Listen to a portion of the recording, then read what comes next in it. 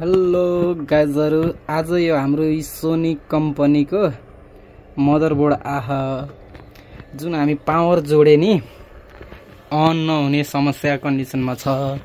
मैले direct short गरम है, अहिले अन भएन, मैले डाइरेक्ट सर्ट गर्छु है। डाइरेक्ट सर्ट गर्दाखेरि अन भए है, नत्र यो अन भएन है। मैले यो ट्युजर निकालिदिन्छु, ट्युजर निकालिसकेपछि यो आफै अफ भयो। यसको भनेको पावर सर्किटमा समस्या छ, यो भोल्टेज इन गर्ने ठाउँमै समस्या छ। फेरि मैले यो जोड्छु है। फ्यान, सिपियु फ्यान यहाँ हजुरले हेर्नु है, सिपियु फ्यान घुमेको छैन, मैले अन गर्दा नि घुम्दैन। यो यहाँ इन्डिकेटर बल्छ, यहाँ रातो इन्डिकेटर बल्छ है। मैले सर्ट गरेँ है। सर्ट गर्नलाई के गर्ने, यो ग्रीन र ब्ल्याक जोडिदिने, जोडिदिएपछि यहाँ रातो इन्डिकेटर बोल्यो है। अनि फ्यान नि घुम्यो, सिपियु फ्यान है। मैले हजुरहरूको अगाडि यो प्रोसेसर चाहिँ हाले छैन, किन भन्दाखेरि सर्ट मैले देखेछु। अनि मैले यो अन निकालिदिइसकेपछि यो बोर्ड चाहिँ सर्ट भयो है, अफ भयो क्या है। ल मैले एकचोटि फेरि पावर निकालिदिएँ है। अब फेरि हालौँ, इन्डिकेटर बोलेन। ल हेर्नु है, मैले पावर नै जोडेछु तर इन्डिकेटर बोलेन। यो कन्डिसनमा के गर्ने कि यो मेन पावर सर्किट छ नि, यताबाट सप्लाई चाहिँ युरोर भइरह है। त्यो युरोर के कारणको लागि भइरह त्यही अब चेक गर्न बाँकी छ है। ल अब गाइजहरु हेरौँ है कसरी बनाउने तरिका।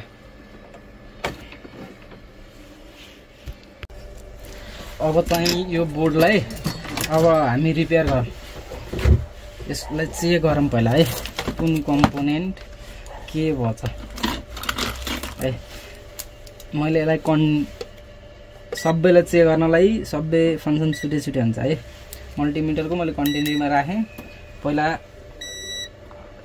यसको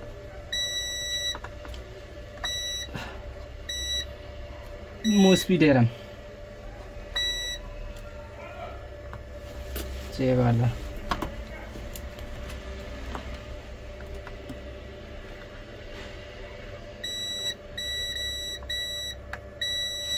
यहाँ एउटा चिज सर्ट मैले देखेको छु है, अनि यहाँ नि सर्ट छ है।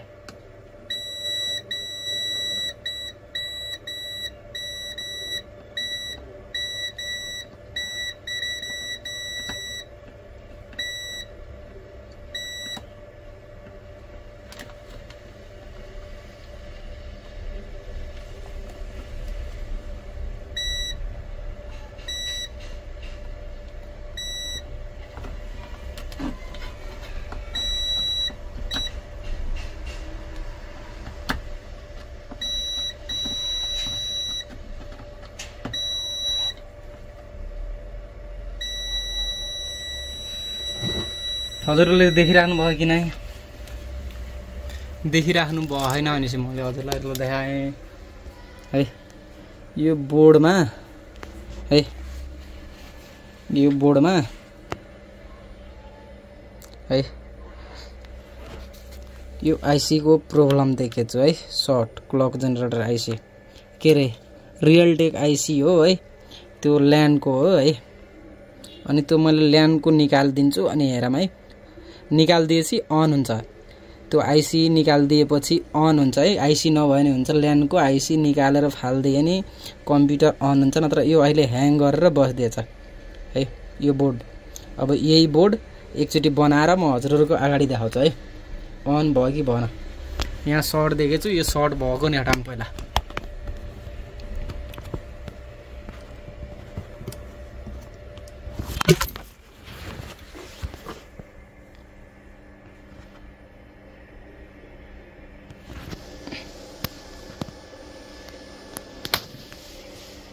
ल अब यो आइसी हामीले निकाल्ने कुरो गरौँ। यो आइसी को प्रब्लम छ है, यो नेटवर्क आइसी हो है। अब यसलाई हामी सल्भ गरौँ। निकालेपछि यो अन हुन्छ कि हुन्न, निकाल्दिएपछि पावर अन हुनु पर्यो, निकाल्दिएपछि पावर अन हुन्छ। ल यो कम्पोनेन्ट निकाल्नलाई हामीलाई के चाहिन्छ है, हामीलाई चाहिने भनेको हजुरलाई हट गन है, अनि त्यसपछि ट्युजर अनि पेस्ट है। अब यसलाई निकाल्ने तरिका म हजुरलाई सजिलो तरिका सिकाइदिन्छु।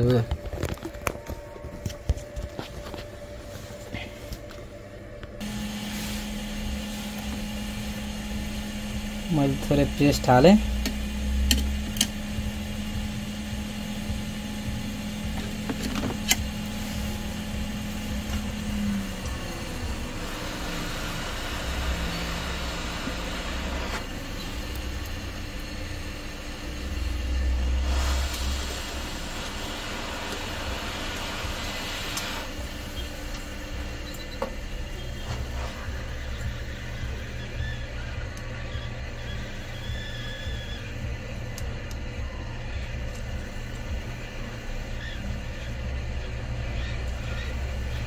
यो निकाल्दाखेरि हजुरहरूले हट गन हल्लाइराख्नुपर्छ, नत्र यो आइसी प्याटै पड्किन्छ है।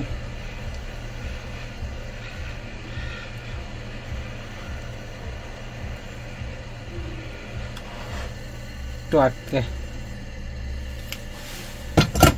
ल हजुरहरूको अगाडि मैले निकाल्दिएँ।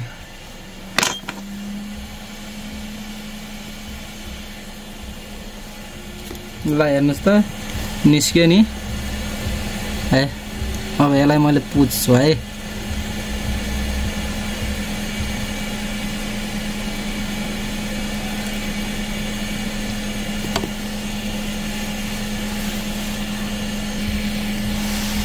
ल यो मैले आइसी निकाल्दिएछु। अब यो कतिको चाहिँ राम्रोसँग अन भयो कि भएन,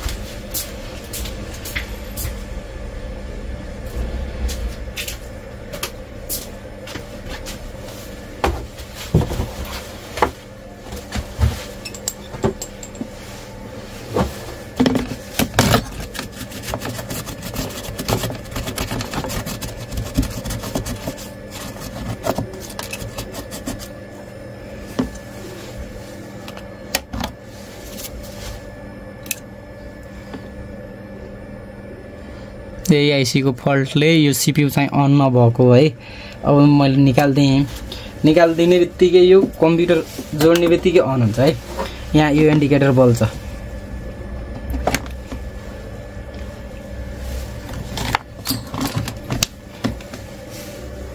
ल मैले पावर जोडिदिएँ।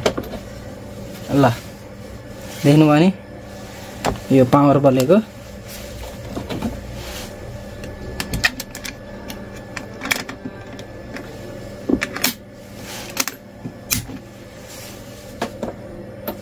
ल मैले जोडिदिएँ। ल हजुरहरूको अगाडि नै यो पावर अन भयो है। यही प्रब्लमको कारणले यो बोर्ड अन नहुने समस्या थियो है। यो मैले चाहिँ बोर्ड बनाएँ है। पहिला अन पावर बत्ती नबल्दिने, सर्ट गरे बापत सर्ट गरिसकेपछि चाहिँ अन हुने है। अहिले यो डाइरेक्ट मैले अन पावर जोडेँ है, अन भएछ। अब यो चाहिँ ओके भयो है। यो पावर बोर्डको प्रब्लमले यो हाम्रो इसोनिक मदरबोर्डको ल्यान आइसी गएर है। ल यो ल्यान आइसी मैले निकालिदिएछु। ल निकालेको यहाँ छ।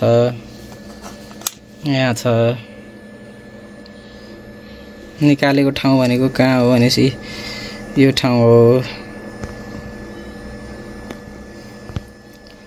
ल गाइजहरु हजुरहरूको प्रब्लम आयो नि केही छ भने नजानेको त्यो भन्नु म सिकाइदिन्छु है।